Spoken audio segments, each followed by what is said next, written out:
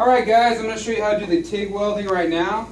So to do the TIG welding you need two pieces of equipment. You need this rod, which is not to be confused with this one. You'll notice that this one has a different end. This is a replacement rod for the stick welding. Don't mess with it. You want the one with the long wire, and this is an XLR connection. Actually, no, it's a little different. But, okay. And it's going to go in here. Your TIG torch is going to go in here just like your MIG one.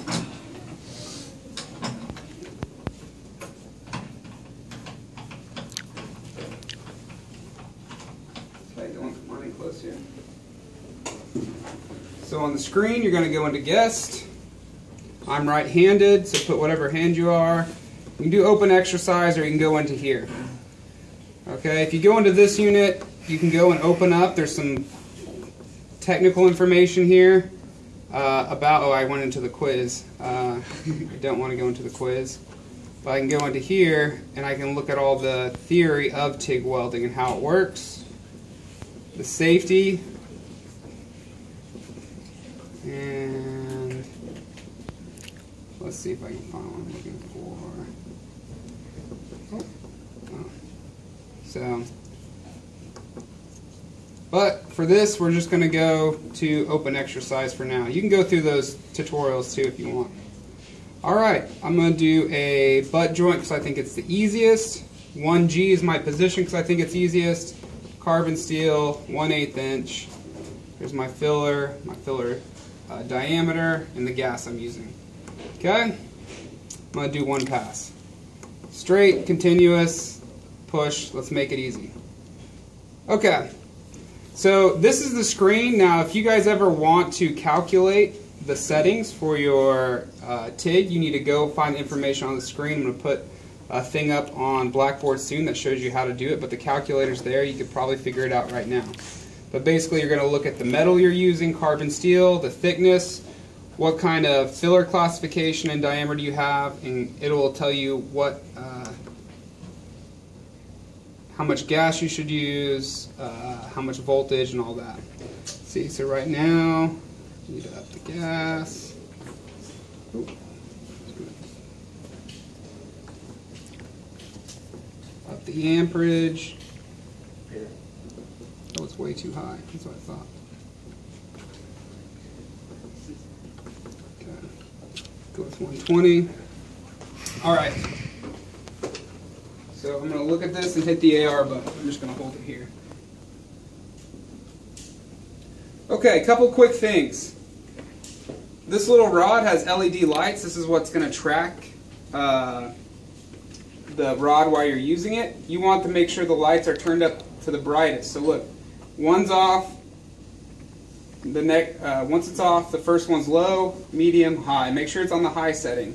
Make sure you turn off the light on your camera here, okay, because this is going to help it read this. It also helps if you hold this plate up higher, like this. Okay. Alright, now whenever you use this, you're going to kind of hold this like, have you ever seen how the drummers drum like this? You're going to hold it like that, okay? And then you're going to position it like this. This is your filler material. This creates the spark, which will heat up. It'll actually melt to get the metal together on its own, but when you have a little gap here, you want to fill that gap with material. So as you're welding, you're going to see those yellow lines. You want to make sure you put enough filler material to make those yellow lines full. You don't want to go outside of them, and you don't want to stay inside of them. You want to touch them as best you can and stay inside. Okay? So a lot of people do like the tap technique, where they just tap so they don't put too much. That's like the most common way right there. And it leaves a nice clean looking weld. If you're really good, you can kind of hold it right there. The only problem is that this doesn't simulate, as you're usually welding, this is getting shorter and shorter and shorter, and you have to replace this. This part doesn't simulate that, so that's the only disadvantage you have here. Okay, I'm going to get started. So, I'll loosen the helmet here.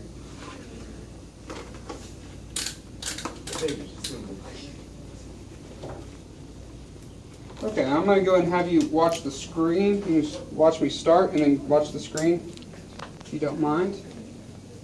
Okay, so look, LEDs are facing me. That's what I need to make sure first. Okay? Right here. Oh, it's not liking that. Let's try it a little higher. There we go. I might have to zoom out on here.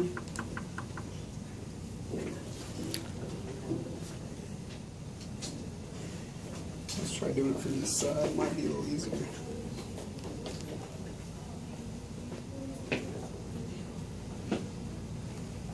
Why aren't you?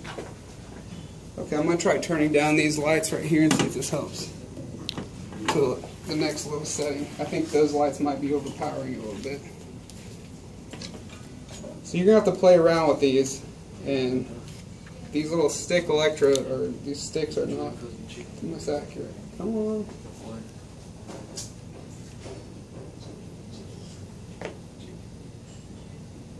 Of course, I shouldn't have tried this station because I've already had problems with it. Okay. Oh no, that's fine.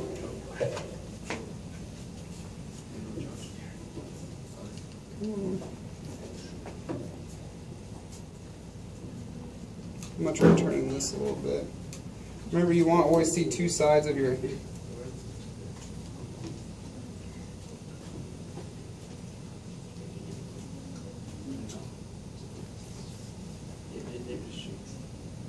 Huh. You're not registering that.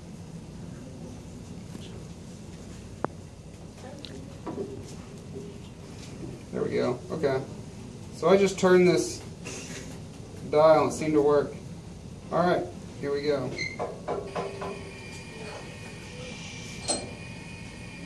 So I need to get a little closer. And I can tap this as I go.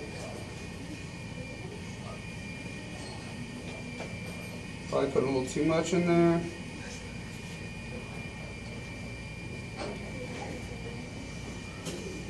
And a little too slow.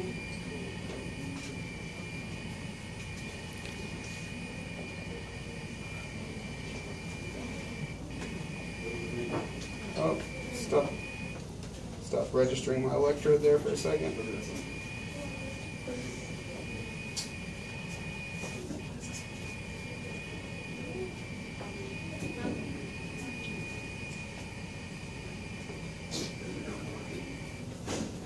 We'll see. It's definitely not my best weld. Alright.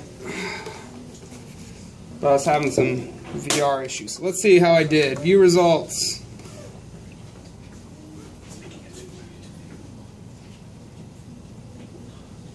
Oh, okay. So see my arc length. I noticed I was struggling with that the most.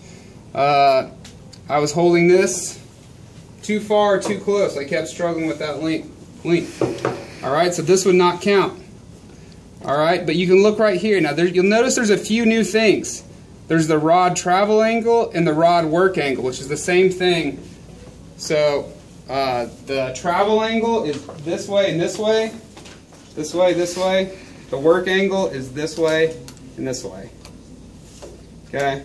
So, my travel angle was the, so I wasn't quite holding it up. I don't know if I was holding it too high or too low. I can go in here and look.